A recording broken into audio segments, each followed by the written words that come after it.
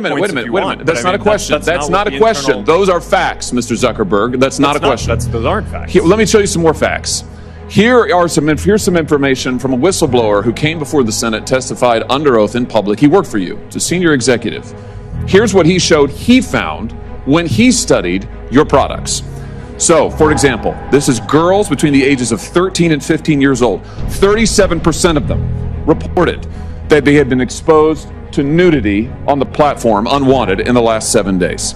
24% said that they had experienced unwanted sexual advances they'd been propositioned in the last 7 days. 17% said they had encountered self-harm content pushed at them in the last 7 days. Now, I know you're familiar with these stats because he sent you an email where he lined it all out. I mean, we've got a copy of it right here. My question is, who did you fire for this? Who got fired because of that? Senator, we study all of this because it's important and we want to improve our services. Well, you just told me a second ago that you studied it, that there was no linkage.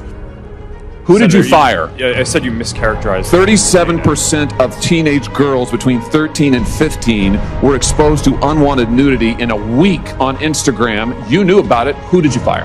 Senator, this is why we're building all. Who did you fire? Tools. Senator, I don't think that's. Who did you fire? I'm not going to answer that. Because you didn't fire anybody, right? You didn't take any significant action. It's appropriate to talk about it's not appropriate. Decisions. Do you know who's sitting behind you? You've got families from across